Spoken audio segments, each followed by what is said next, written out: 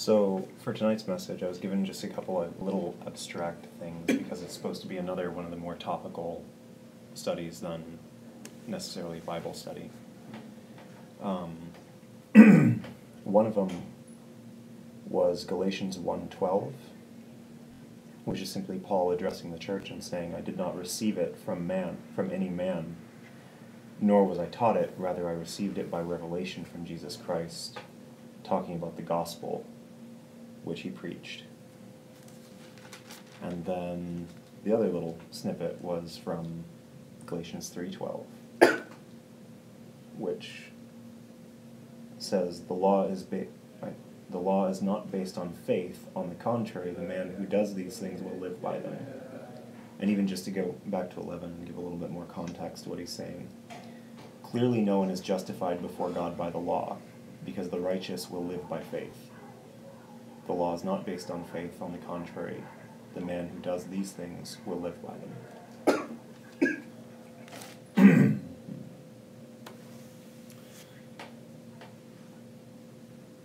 So, what I was getting on it, even in what to talk about regarding this message, and in particular this discussion about Revelation, as it were,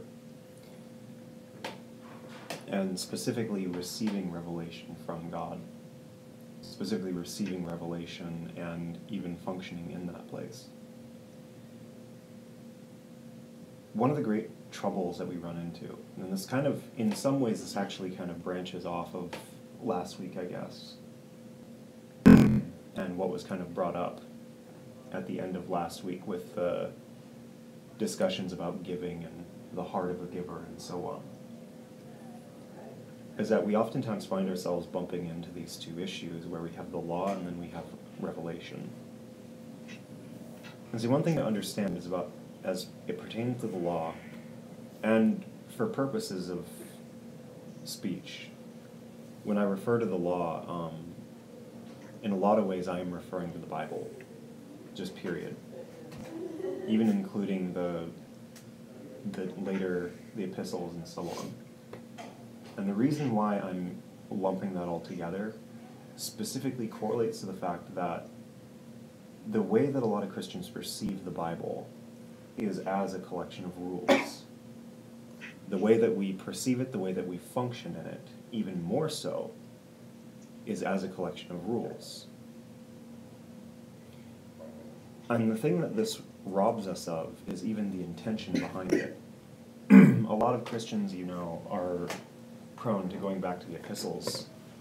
They like to read Paul's writings because Paul's writings are pretty straightforward. Do this, don't do that. Don't do these things. Be this kind of person. Be a cheerful giver. Don't get drunk at communion. Things like that.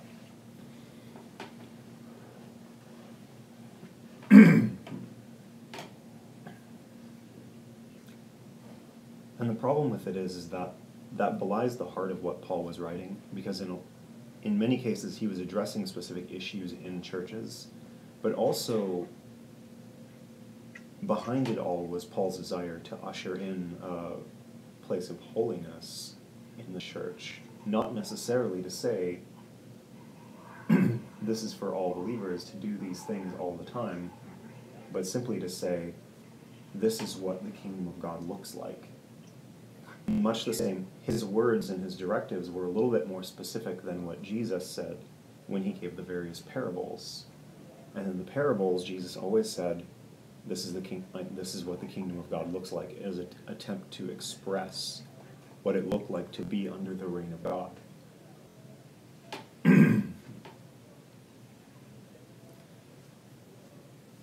The problem with it is that, sorry.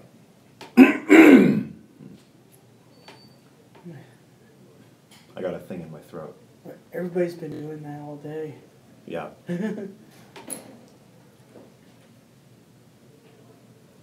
So, the thing of it is even in this place of talking about revelation, is that we have to understand that even the epistles and these particular parts of the Bible that we're talking about, the New Testament was all revelation.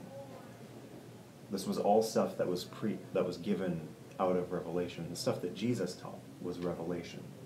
The stuff that Paul taught most often was revelation.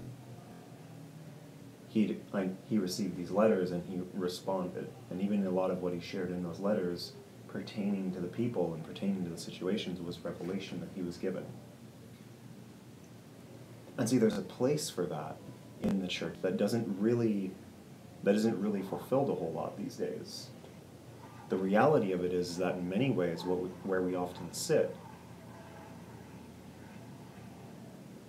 is in a consistent place of looking back to what rules to follow in order to justify ourselves, in order to make ourselves look good. We talked a little bit about this in the people-pleasing thing, and in particular the message about trying to please God. But there is a bit of overlap here, and we're going to go back over that to some extent. Because even where Paul talks about it in this chunk of Galatians, saying that the law is not based on faith, and the man who does these things will live by them, he's addressing the fact that in many ways, when we look at something in terms of law, in terms of we take it into a place of being right and wrong. And in so many ways, this is what we do with the Bible. Which again is why, for purposes of speech, I'll end up referring to the Bible as the law so often throughout the course of this. It's just to bring back this reality that for many of us, this is the way we look at it. We live by these things, we live by these rules, and more than that, we justify ourselves and validate ourselves by them. We look at these things and say, this is what makes me good. If I'm doing these things, if I'm following these rules, I am good. It doesn't matter what our hearts are. You can be the most morally corrupt, morally bankrupt, critical, cruel person. But hey, as long as you're reading your Bible, as long as you're saying prayers every night, as long as you believe in Jesus, as long as you are giving sometimes, somewhere, somebody, as long as you are being happy or being joyful, looking joyful, then, you're good. You are a righteous man or woman in those circumstances. But see, Paul says something very, very clear there with that point about the law is not based on faith. Because at the end of the day, it removes, when we turn it into a collection of rules and remove the heart behind all of it, and even to go further, just to even address that point with the Old Testament, a lot of the Old Testament and the law in it itself was missing the point then too. If you look at what the law says and what the rules are, so to speak, and then you go to like the first chapter of Isaiah, I mean, how much of Leviticus is devoted to describing how to perform sacrifices to God, like the blood sacrifices and so on that were supposed to happen. And these were the things that were supposed to make people righteous.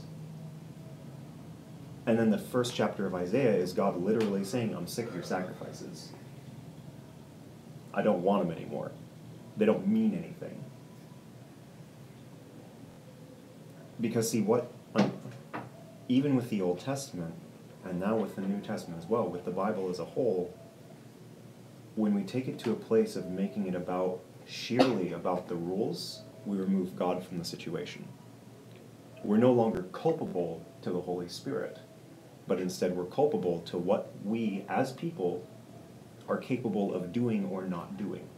That is where we dictate our value, where we find it, where we generate it, and where we maintain it, where we hold it up in front of other people to tell them why we're good enough. As opposed to living in faith, living in the faith of and the revelation of knowing that we are sons and daughters of God.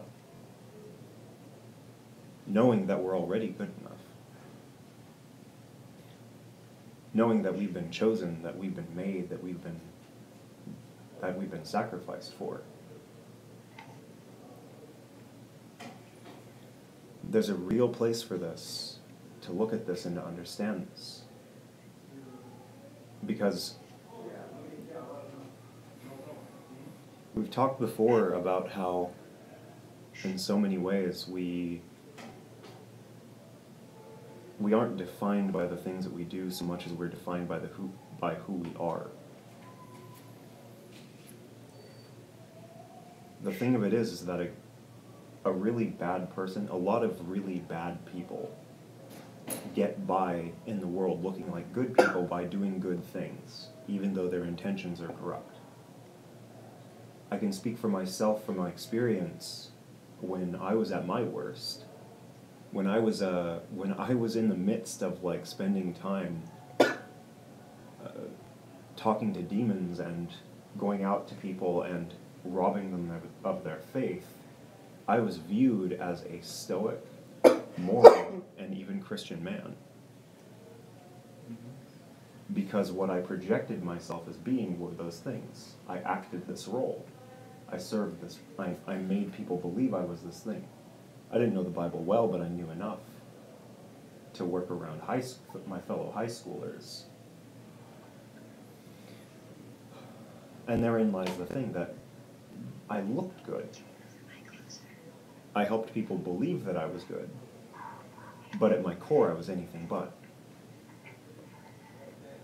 Whereas the reality of it is with us and the way that we are to live with God, there's a place for us to be good and to recognize that we are good and to live as though we are good. And that's not to say we say, well, I'm going to do these things to make myself look good. No, it's simply to take away from that even, to say, look, you're a good person. You've been saved. You've been saved and the Holy Spirit lives inside of you. Just live in that. It's an interesting thing because in many ways it's very counter to what a lot of people function in, just in general, in society and in Christianity at large. Because in so many ways, the way that we do this is like, well, okay, you've been saved by grace, grace covers you, now, go live under grace. What that looks like is doing all the things in this book. So follow all these rules and you're living under grace. But the reality of it is that it doesn't go that far. It simply ends at live under grace. See, we have to function in a way where we're living under the faith that we are who God says we are. And the Bible's not an exhaustive rule book. It's there with enough foundational principles, but you gotta have a spirit and grace to kind of riff off of that and spontaneously like be led in things that it wasn't written to address. Right. That's true. And we'll get to that in just a moment, but yeah, there's lots of places where even in the New Testament, like it's just laying down the law for people that needed it because they were intentionally being insubordinate and stuff. Right. In many ways, the Bible can be looked at to an extent, and I won't push this too far, but as a guideline to help us see what righteousness looks like and what unrighteousness looks like. If we make it about, well, this is what you have to do in order to be this, then it becomes laws. However, when we look at it from the perspective of, well, when we talk about joy as an example, and what it looks like to be a joyful person, we can see examples of joyful people in the scriptures. We can see examples of faithful people, righteous people, good people.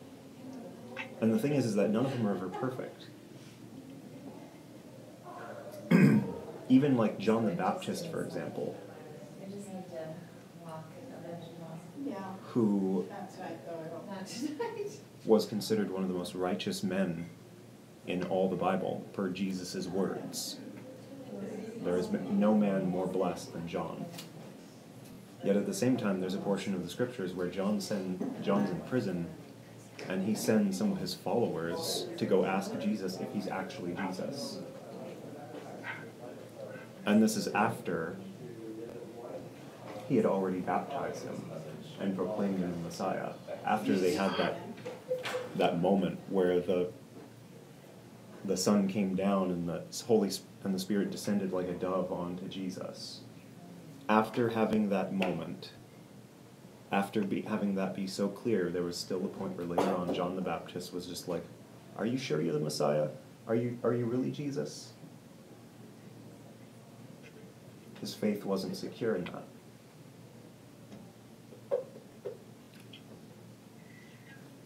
And I say all that just to drive home this point that these were righteous men. John the Baptist was a very righteous man. It was after his death when Jesus eulogizes him and explains that there was no one like him. Because at the end of the day, it's not about the flub-ups, it's about the relationship. And that's something that's revelatory. That's something that we receive in such a way. It's not something that we take. We don't make ourselves righteous. Even to further drive home that point, one thing that I was mentioning to a word that I got for Heather last night when I was talking to her was, have you ever noticed that in the Bible there were two people sleeping in the bottom of a ship during the storms? One was Jesus, and the other was Jonah.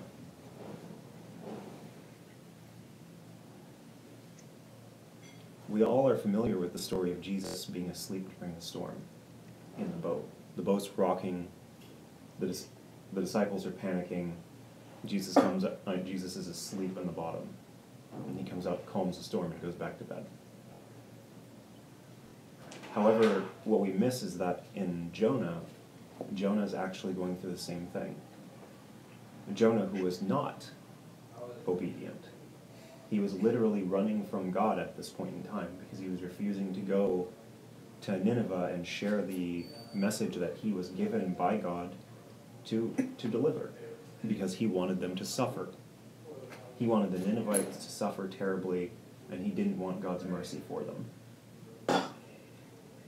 So he ran away, stowed away in this boat, and when the storms came, he was sleeping. Because at the end of the day, both of them understood this one thing, that they're safe. And that their relationship with God was so strong that they knew they were safe. Jonah, despite his disobedience, knew he was safe. He had a relationship with God that was so strong and so clear that he didn't need to prove it. He didn't need to prove that he was good enough. He knew. He didn't need to prove himself in order to believe that he had God's providence. He knew he had it. You could argue he was abusing it to an extent, but at the end of the day, for purposes of this message and purposes of the point that I'm trying to relay, or trying to be relayed, it's that doesn't matter. What matters is the level of relationship that was there, the level of trust that was there, the level of belief that was there in both cases. Also, wasn't there also an incident of Paul being asleep in a boat or something like that? I was thinking about that, but I don't think so. Okay. I think he was awake when the storm hit in the next. Okay. I'll have to go double check later.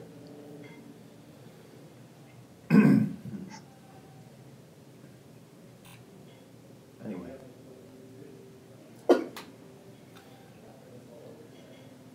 So one of the big things here is that, so even just to explain one thing further and to go a little deeper into it, talking about the point that the law is not based on faith, there's a significant portion of that actually where we live based off of law, that it will completely rob us of the ability to even grow in our faith. Because at the end of the day, our relationship with God will only ever go as far as we can make it go. And that's not a relationship. Not really. See, if you think about it in your best friendships, or your best relationships, or whatever you've had, how many of those were created because you pursued and you fought and you made it happen? At the end of the day, a strong friendship, a strong relationship of any kind, only exists when both parties involved are partisan to it. you can't be the only one fighting for it while they walk away. You can't be the only one. You can't make it happen. All you'll end up doing is deluding yourself. And there's a thing where the truth to this, relating to the scriptures, is that when it's about the law, it's purely about our ability to make ourselves righteous, or at least make ourselves look righteous. However, when it stands in that place of revelation that Paul references, the gospel that he received from Jesus Christ and was then able to go out and minister, preach in Arabia, that was something real. That was something life-changing. Because suddenly it wasn't about just him, but it was about him and God, and functioning together, and moving together, and growing together, as he came to know more of who God was, and God revealed more of himself. There's this part of it where the revelation that we receive,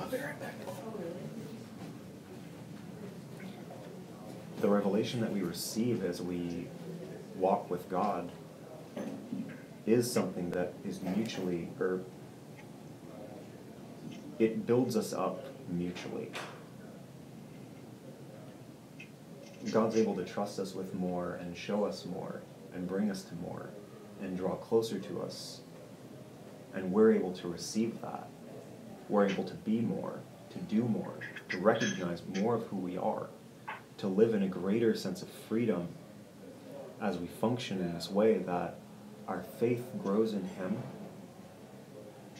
and as such, our lives are further and further enriched by that faith. Even this point about knowing who we are, about knowing that we're sons and daughters of God, there's a big portion of that that has to come purely from the revelation of God. We can read the Bible and see where that's true. You can read like Revelation 3:21, and you can read Jesus talking about, to him who overcomes, I will give the right to sit with me on my throne. But that doesn't make it real. What makes it real is when you feel the Holy Spirit in the presence of God, and he reveals what that really means and how true his love for you is, how true his presence is in your life, how real it is that he's there with you in every single day and every moment. And then as you walk in that and live in that. And I keep saying this point about walking in it and living in it, but all that literally means is just that. It's very simple. That doesn't mean grabbing onto it. That simply means not fighting it. When we get up in the morning, we don't fight to breathe. We don't fight to eat. You just do it unconsciously. You breathe, yeah. You go out and you get food when you're hungry. You get water when you're thirsty. Well, unless you're meditating and you're intentionally dwelling on it for some reason. It doesn't matter. The point is that if you're meditating, you're not living. You're just doing a thing. Yeah. This faith, this living in this place of revelation, this is something that's not done by any active thing. It's simply by accepting what's true and living in that. Mm-hmm. We accept that we need air, so we breathe. Even if you try not to, you'll just pass out and start breathing again. There's a place for us to receive the gospel in such a way. Like faith is supposed to be just like a knowing that you don't, it's not like a struggle to try and hold on to it. Right.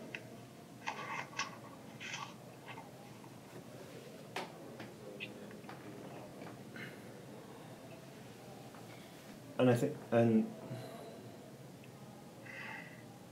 I personally believe that, even to just like step aside from the message for a moment, but I personally believe that this is something that's so incredibly important to us as Christians in general, to be able to live in this place of just receiving the truth of who God is.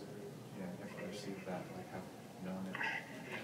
And to even receive it instead of working for it. There are a lot of ways where I personally spent so many years trying to manufacture a relationship with God. I tried to be the best Christian that I could be. I wanted to be a shining example. And in a lot of ways I was overcompensating for my past and like where I'd been. I'd been the very worst. And in many ways I wanted to try to like grab hold of this and say, well, now I'm going to be the very best. At the end of the day, I couldn't really do that. I was, on the one hand, I was doing all these righteous things, but I was also like a bitter asshole. And just completely tearing down the people around me. I forgot, did you used to be like gothic? No. No. Not really. Sure. Not on the outside. Not on the outsides. I was like oh god, I'm not even going to get into the Jeremy costume doctored up analogies. some photos of him that he put on Facebook. Yeah. I just want to see that vampire or white face. Yeah. I mean, it runs in the family. His brother could write some really deep poetry. It's very dark. Like Nightmare Before Christmas stuff, huh? Oh, it's intense.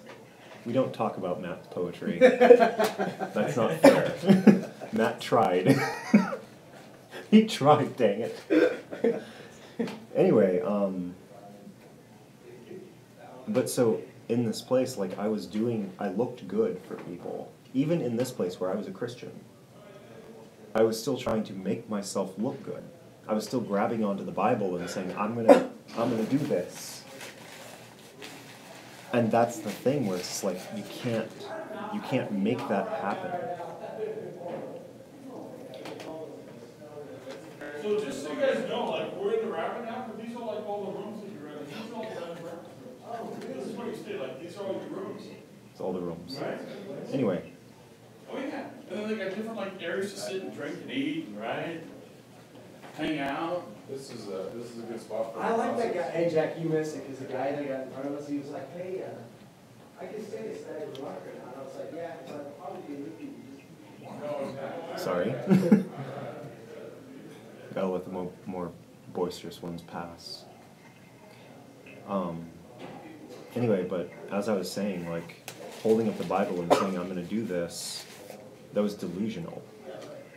There was no part of me that could make that happen without God, and that in many ways I had to learn that the hard way. And I think it's important for us to even understand that as Christians, not only to understand that, but to even be able to share that with people around us, to say, look, you can't make all these things happen. This isn't a book of rules for you to follow. It'll help you, but at the same time, you have to recognize that what you're going to have to do is you're going to have a relationship with Jesus. You're going to have such a place where he can reveal to you, where he can make you whole, and he can build into you these things. Because in many ways, we don't really receive the idea that God can change our hearts. We think that in a lot of ways that people are what they are. We don't look at the realities of who we are and where we've been and how that affects us. Often, especially when we think that we've had some form of healing of it, we want to hold on to the idea that we're okay now because I let this go this one time. And oftentimes that can blind us to the realities of exactly how much that thing is still affecting us. I prayed for my depression and I believe it was taken away, even though my very essence and life is just devoted to being under this dark cloud of despair that I live in. I still want to believe that, so I'm going to hold on to that and fight anybody that tells me otherwise. This is a thing that happens all the time.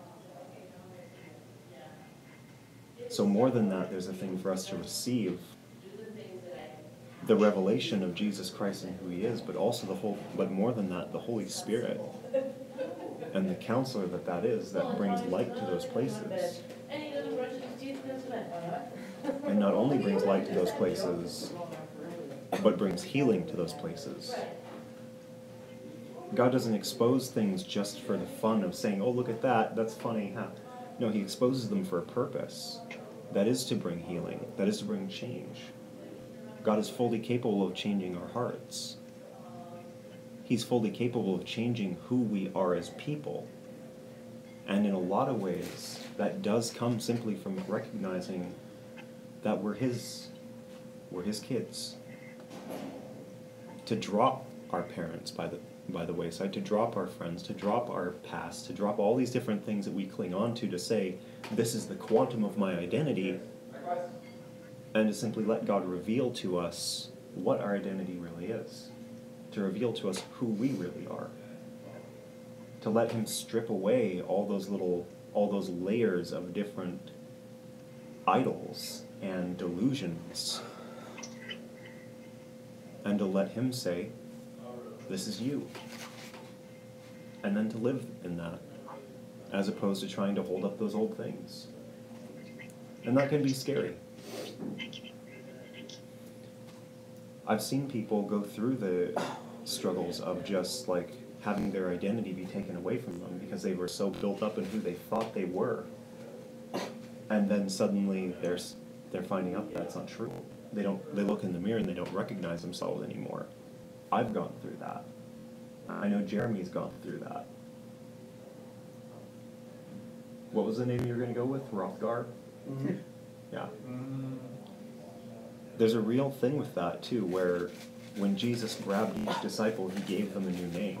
Well, not all of them, but with Peter, I don't remember what Peter's original name was, but he called him Cephas. It's like, you're going to be my rock. Cephas is the Hebrew version of Peter or something like that. Right. Yeah. With Paul, who was originally Saul of Tarsus, there's a real thing to that. Just being given these new names. When God grabbed Abram, he became Abraham.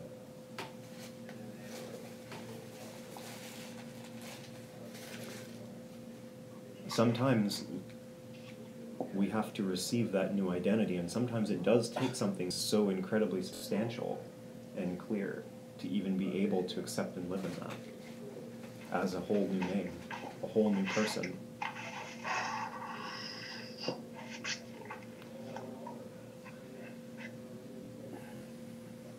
But back to the point at hand.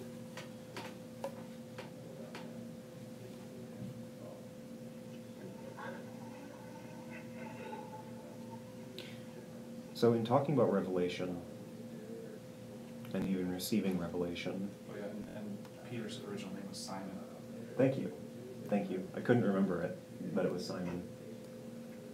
I was trying to think of what his name was. I was like, what was it? Why do you have a different name? Because... And Cephas and Peter are just the Greek and Hebrew synonymous. Oh, okay. I just didn't read that part before. It's not about reading it. I Oh. literally just explained it. Oh, It was like, God, when Jesus came to Simon, he gave him a new name, which was Peter. oh, He said- okay. he Sorry, I said- missed that. Yeah. Simon Bar Jonah, which means son of Jonah or something like that. And he says, I'm giving you this new name, Peter, or Cephas. Yeah. Yeah. And that's the point, is like, sometimes we do have to receive a new identity, and even in such a significant way.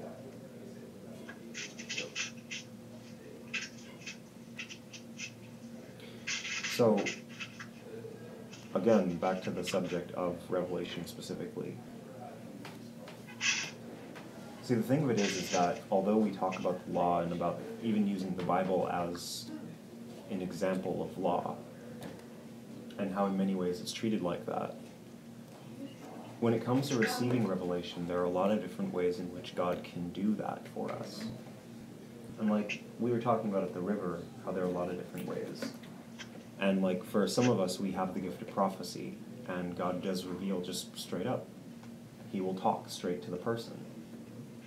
Whether that's through, like I hear an audible voice. Other people I know hear an audible voice. But then other people, like Dusty for example, she sees visions, has dreams. Jeremy sees visions. Other people, it's like probably the most common one is a strong, what's referred to as an impression, which is that they just feel this strong intuitive drive, and you know it's coming from something outside of yourself, because it's stronger than that. It's not just that gut feeling that intuition typically is, but it's something even deeper than that. It's like it just pierces your heart and your stomach and your mind, and you have to do this. It's compulsory, almost. So you're driven to go do this thing. And that's one way in which God tends to like work with people. But there are other ways as well. When I was in my early days as a Christian, God would use the Bible, like that's an easy one, drawn to that one specific verse, even just opening it up, and that one thing that you read that just hits you over the head, and you feel that kind of eureka moment. Sometimes it's through a song, sometimes it's through a sermon, sometimes it's even just through a billboard or something like that, where it just hits you. The truth of the matter is that we perhaps neglect the idea of how capable God is of speaking to us and revealing His will to us. And there are way too many people who get off on the subject about, well, I just have peace about this. I would argue that that's actually more destructive than constructive, to go with the idea of feeling peace on something. At my worst, I felt peace on doing really terrible things because I believed I was justified. So in many ways, I think that it needs to come from outside of us. And that's an important thing as well, because when we look at the Bible, even, to look at the stories of the Scriptures, or in the Scriptures, Paul didn't just feel a peace about something. He got knocked off of his horse, and Jesus told him who he was and what he wanted.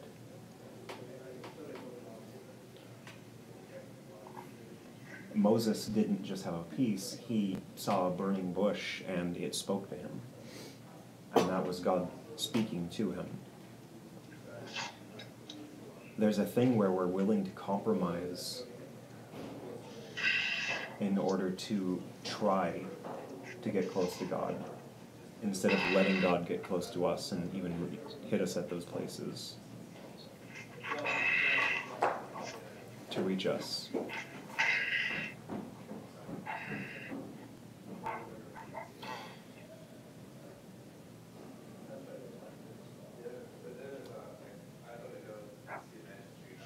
And in that place we can rob ourselves of a true experience with the divine.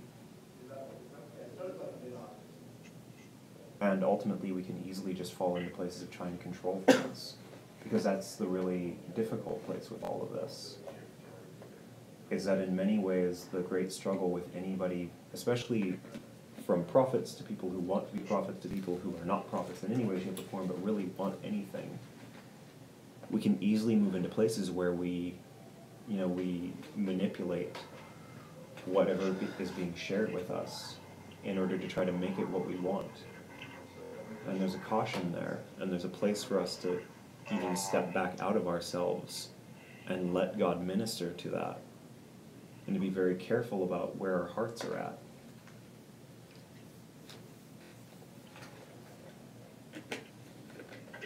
And if you're not the kind of person who hears God directly, but you have to rely on those signs, then there's even just a greater place to be patient and to wait for Him to show you who He is and what He wants from you. But even more than that, there's a place to not get caught up on what you need to be doing, so much as who you need to be. One of the most consistent things that I've run into in my time developing and fostering a relationship with God has been that so often the things that I want direction on are directly related to the things that I need to grow into as a person. And what I mean by that is, so many times when I had something that I asked God about, saying, hey, can you tell me what to do here? Instead, what He would want to do is talk to me about my heart, and about what kind of a person I was, or what kind of a person I am, as opposed to what I was thinking about. And oftentimes, once He did address that, the answer to that problem became painfully clear. Because it wasn't about what to do, it was about who I was in the situation. or who I needed to be. And that removed a lot of the struggle, that removes a lot of the strife. Because see, the thing of it is at the end of the day, when we have clarity in who we are, when we're mature in our identities, we're also mature in our relationship with God. If I know who I am and know that I am a son of God, I also know God well enough to know what that means. And as such, we fall back to like Ephesians 4, which we'll go look at that really fast because it does pertain. People can forget some things that become blind and to be reminded. Mm-hmm. All right. This particular passage.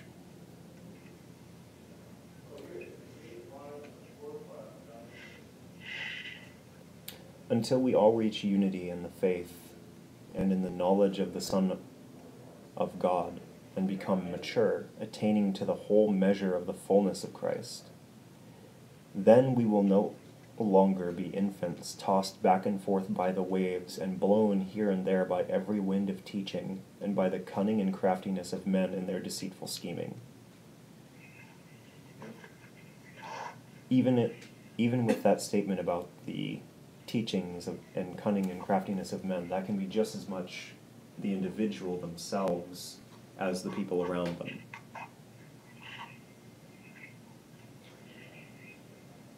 So there's a place for us to even receive what's being revealed to us, and to even hunger and thirst for revelation.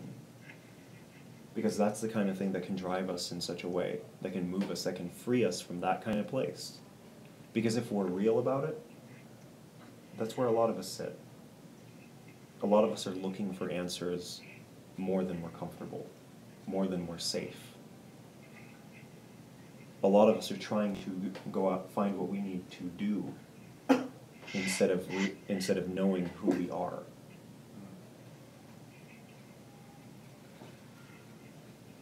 There's not a lot of safety for us in this place where we don't know who we are, we don't know what we're supposed to be doing, we don't understand all these things.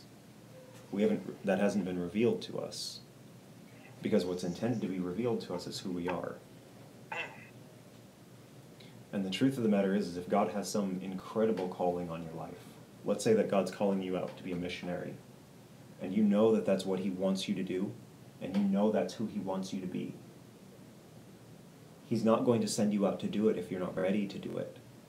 Because at the end of the day, if you're so twisted up in who you think you're supposed to be in order to go do that, and that does not have anything to do, that person, that identity, does not have anything to do with who He has made you to be, then all you will do is reap destruction.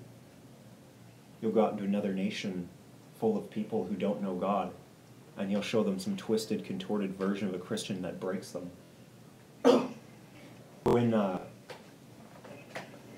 When Columbus first landed in the Caribbean, he brought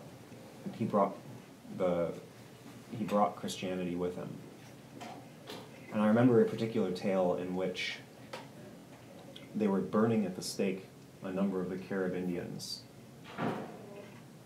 And the Caribs, they had the priest go up to the Caribs and ask them, do you want to convert to be saved from the fires of hell? And they told them no. The Carib Indians said, no, we don't want to go to heaven if there are more white people there. And then they were burned at the stake and they died. They said they didn't want to go to heaven if white people were going to be there? They didn't want to go to heaven if it meant there would be more Christians, more white people there. Oh, okay. They would rather go to hell. Yeah. They would rather spend an eternity suffering than be with God. Or maybe it was just their witty way of saying, like, your Inquisition BS, like, we're going to dignify anything you're saying. In the context of the story, no. I haven't read it. Yeah.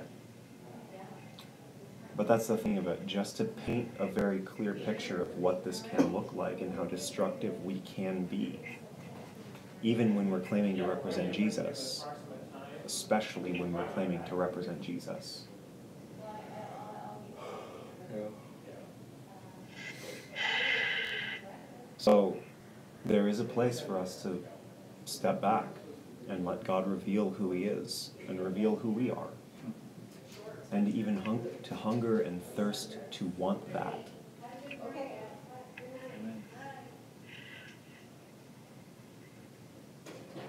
And that's where, in so many ways, we'll find freedom, we'll find clarity, we'll find direction, we'll find safety, and we'll find peace. Right there with Him, living in faith instead of following law.